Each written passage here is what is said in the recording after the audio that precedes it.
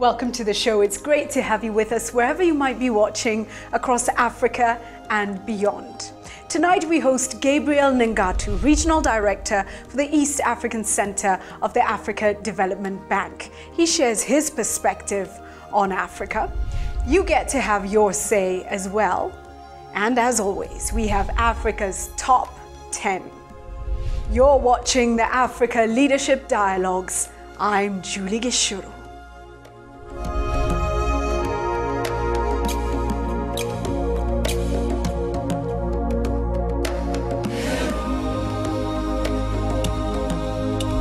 Gabriel Negatu is the African Development Bank Regional Director for the East Africa Regional Center, which is based in Nairobi.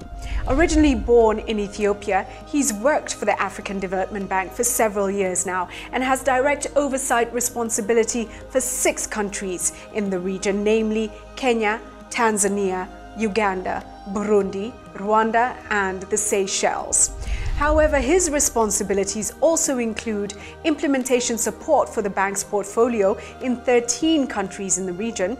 In addition to the 6 just mentioned, he has direct oversight of Ethiopia, Eritrea, Djibouti, Sudan, South Sudan, Comoros, and Somalia. Let's get his insights into Africa.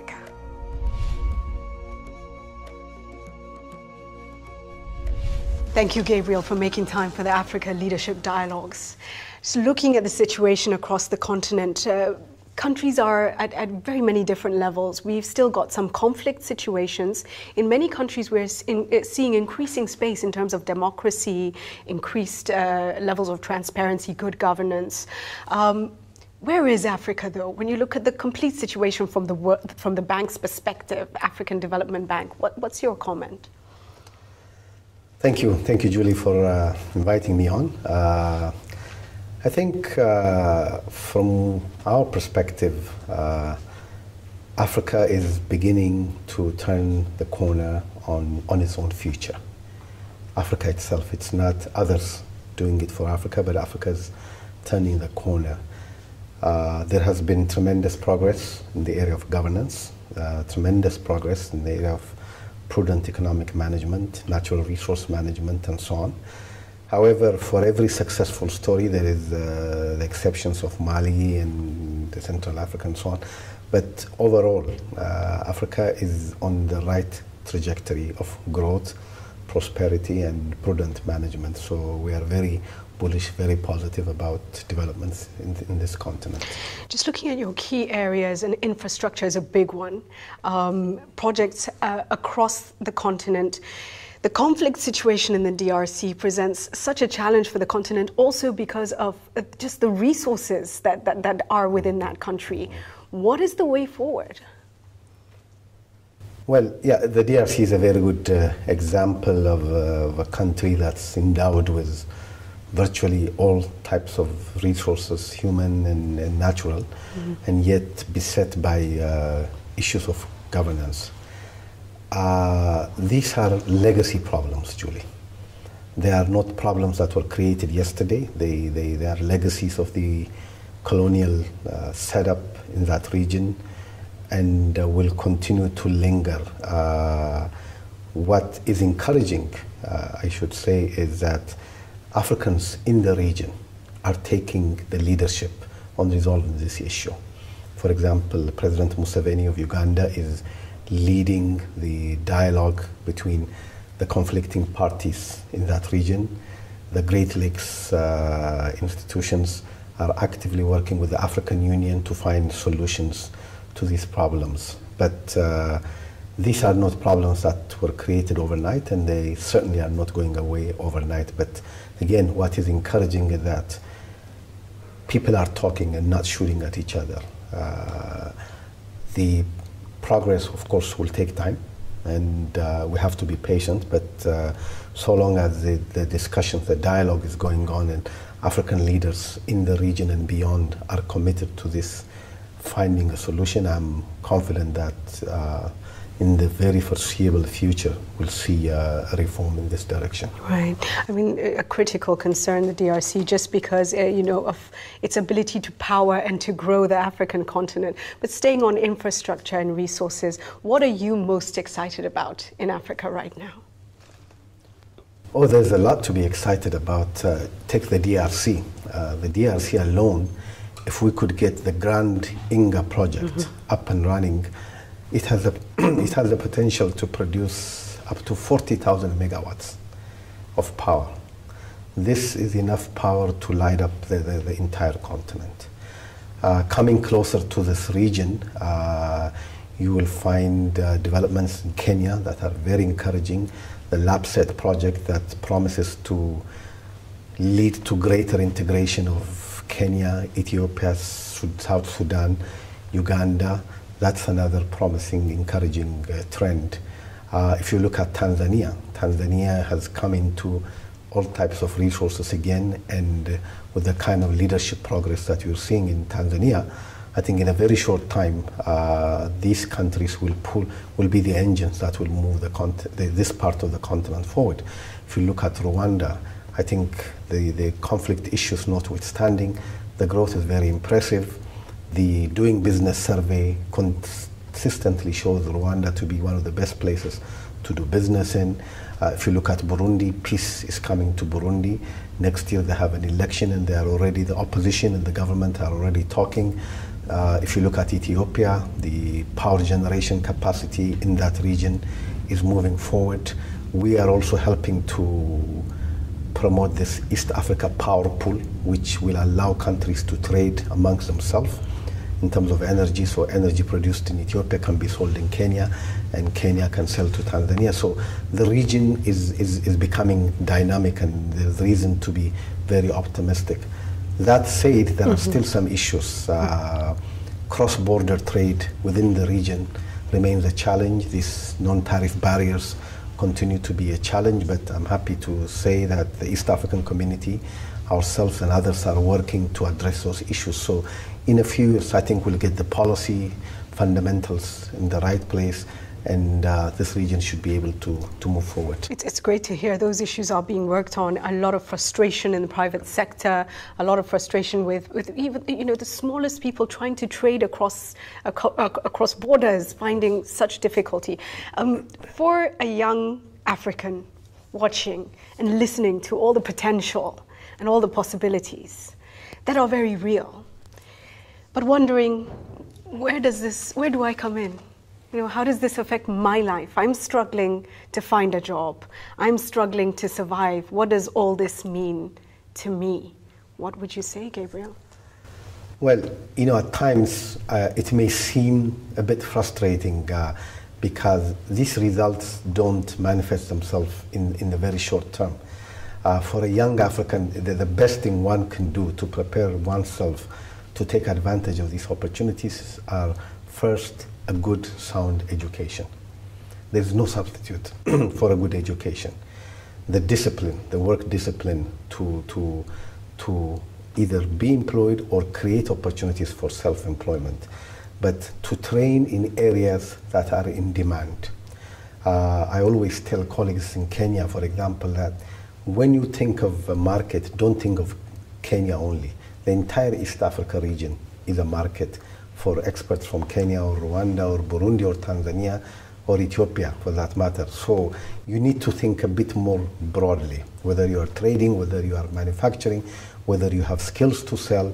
The strategy should be that you think regionally, because this region, whether we like it or not, is going to be economically integrated, or is economically integrating. And with the kind of work we, the African Development Bank, is doing, building highways, building energy superhighways, leading the regional integration strategy, it is no longer my skills are only relevant within these borders.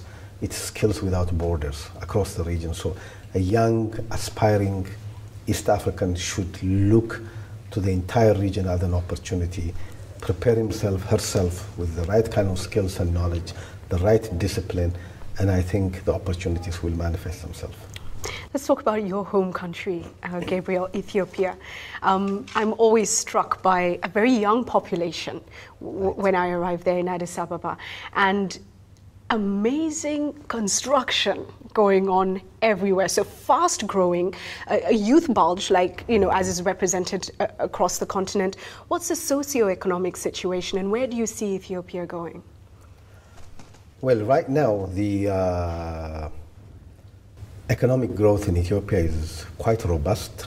Consistently over the last 10 plus years, there has been double-digit growth or near double-digit growth over the past few years. However, as in most African countries, growth by itself is no longer news. What now matters is the quality of growth and the type of growth. While there is respectable growth taking place, it is not inclusive growth. Not everyone is benefiting from it. The rising tide is not lifting all the boats, so to speak. Therefore, the challenge of leadership in Ethiopia remains making sure that both growth is taking place, but also inclusive growth that lifts everyone. Now, there are many challenges in this regard, but currently the socio-economic situation, I think, is rather positive and could grow even much more if we could embrace the other pockets of poverty that continues to persist. But overall, I think I'm very bullish on the situation in Ethiopia. There is good political stability. What now remains is for leadership that embraces all sectors of the society to be participants in the growth taking place. Stay with the Africa Leadership Dialogues.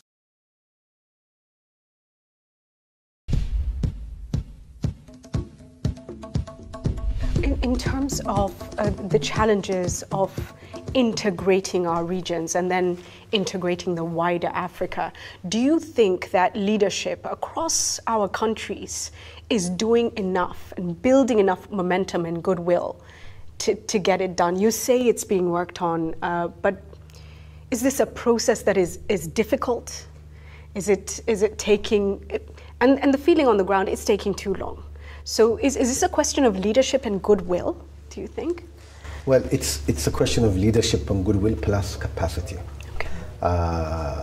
You see, with integration, either you get in front of the curve or you will be left behind. Take, for example, the integration between southern Ethiopia and northern Kenya. The African Development Bank is about to complete the Mombasa-Addis Ababa road. Now, this is a road, once it's completed, will automatically integrate southern Ethiopia to northern Kenya. Now, either leadership will have to set the policy and prepare the ground for it, or events by themselves will take over. Economically, these two regions are beginning to integrate. Look at Tanzania and Kenya. We built this beautiful road to Namanga, Arusha, connecting Kenya and Ethiopia, Tanzania and Kenya, or at Malaba between Uganda and Kenya. However, despite this beautiful road, trucks still come and get stranded for hours, sometimes for days at the border. Now, the next phase is for us to work with the member countries and other institutions to remove this non-tariff barrier so that goods, services can move freely. That way, the small trader in Kenya can trade in Tanzania and vice versa. But this, of course, takes time. Look at the most recent initiative between the heads of states of Kenya, Uganda, and Rwanda. They've now agreed to free up the port of Mombasa. This is truly the gateway to Eastern and Central Africa. The effort by the current government in Kenya to revamp the port of Mombasa, to clear up, to make it efficient, may sound like a Kenyan initiative, but this is an entirely East African initiative. Will it happen tomorrow? Perhaps not, but day after tomorrow it will happen. So I would like to think of it as the glass half full than half empty. The LAPSET project, when that comes on board, southern Ethiopia, South Sudan, Uganda, Kenya, will be one seamless market for traders, for people who want to do business in this region. So the trend is very promising. The direction of travel is in the right place, and it's a matter of time before we see the kind of impact that we wish to see. Well, it's interesting. We hope governments are listening. That indeed, I think a very powerful statement there. That the communities and the traders will respond, and the trade will happen if you're not there leading it. So we ask our governments, please, to lead us towards a completely integrated economic union of sorts. Let's talk about the debate on Africa looking east or west. What's your take on this whole issue? Well, in my view, it's Africa looking both east and west and center. In this business, I think there are no permanent friends, so to speak. It's more permanent allies. And Africa has had a relationship with the East and the West since time immemorial. Most people talk about China as a newcomer, but China is not a newcomer. China, I read somewhere that China was one of the first countries to recognize Kenya's independence very early on. China helped build the Tazara Railway between Tanzania and Zambia in the early 1960s. So China is not a newcomer. But it does not have to be China at the cost of the West. It can be both the East and the West. What the leadership in Africa needs to do is do what is right for Africa, what's best for Africa. It's good that there are options. You can shop around, speak to all partners, and at the end of the day, you do what's best for your people and your country. And I'm happy to say that I know Ethiopia does the same, Kenya does the same, and so do all the other countries. They speak to all sides, and where you get the best investment, the best technology, the best manpower, you go, you use that source. Right. Just on your personal view of the continent as an African, you've worked abroad for many years. But they say an African heart is always going to be at home. You always feel the connection with home.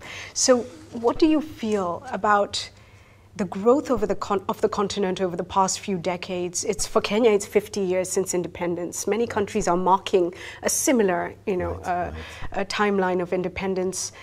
What's your take when you sit back as a citizen of Africa of sorts and look at the situation? I think these first 50 years have been a mixed bag, really. Tremendous progress has been made. I think the continent today is at peace with itself. It's a more prosperous continent. It's at peace with itself, with its neighbors, and so on. We've come a long way, but there's still even a longer way to travel. It's a longer journey. We've learned a lot from the first 50 years, but you're beginning to see a more confident, a more vibrant, self-assured, inward-looking Africa emerge. An Africa that says, I can do this for myself, and where I can't, I will go to my partners, left, right, center. But it is no longer sitting and waiting for others to do things. So I'm very positive that the next decades to come, with the population bulge that we have, with the issues of ICT, how that has leveled the playing field. Look at your own country. Kenya, I think the ICT sector in Kenya is led by people who are under 25. I mean, if you are over 25, they think you are over the hill. Look at the emerging middle class.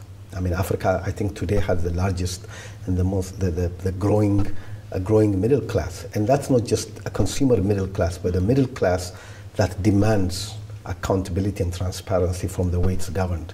A middle class that pays its tax but holds its government accountable.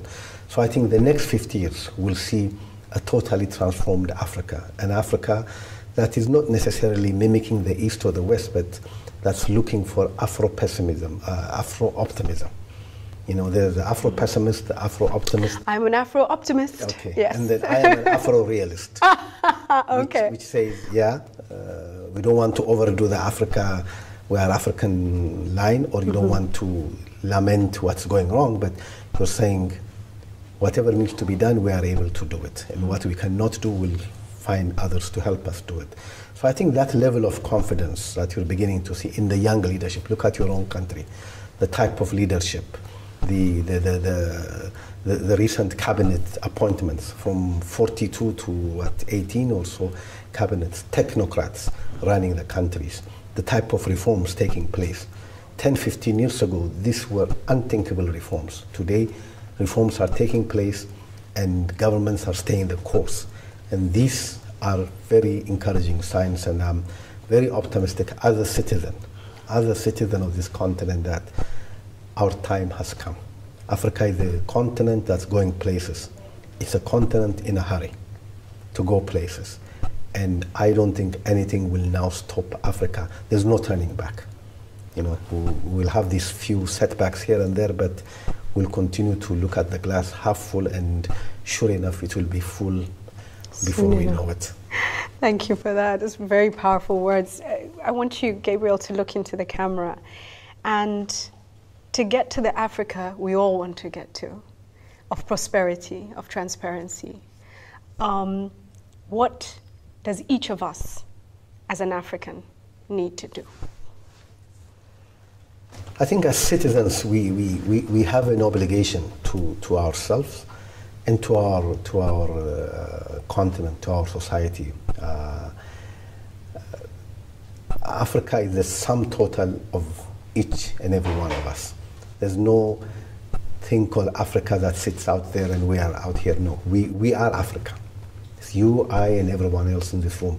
That's Africa. And if each one of us pulls its weight and pulls in the same direction and pulls together, I'm convinced that the time is right, the case is strong, and it is now our opportunity to bend the arc of history. Bend the arc of history from a legacy of exclusion and nepotism and so on to a time when Africa will now be a shining continent where each citizen has a future and can look to the future and say, tomorrow I will be that person I want to be. Thank you so much. It's been a pleasure. Thank you. Thank you for your time. Thank you very much.